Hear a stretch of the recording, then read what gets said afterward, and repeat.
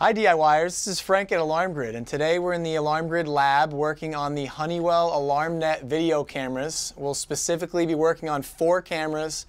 We have an outdoor camera and 3 indoor. One is a pan tilt, one is a fixed camera, and the other is a fixed cam with night vision. So we're going to set up all 4 of these today with Wi-Fi network using the Honeywell WAP-plus.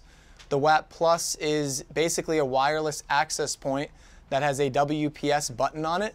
WPS is the way that you have to enroll these cameras with your Wi-Fi network. There's no other way to do that. And you can also hardwire them, of course, using Ethernet if you have the ability to.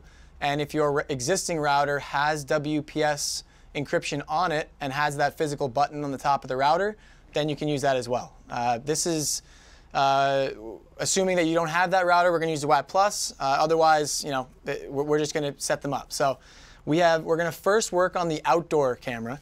The outdoor camera is a great option for getting video in your backyard or in any outdoor area, parking lot, whatever it may be. There's motion detection built into all the AlarmNet cameras. So the way the AlarmNet video works is first you would have to enroll in the service with an AlarmNet dealer. Now the AlarmNet dealer will give you pricing on what that costs. Usually it's every 6 cameras.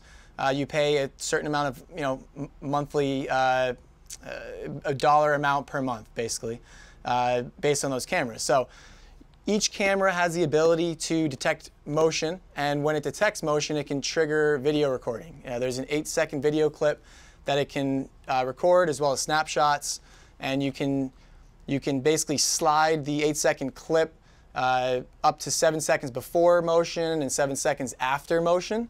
And you can do that on your end on the Total Connect 2.0 app.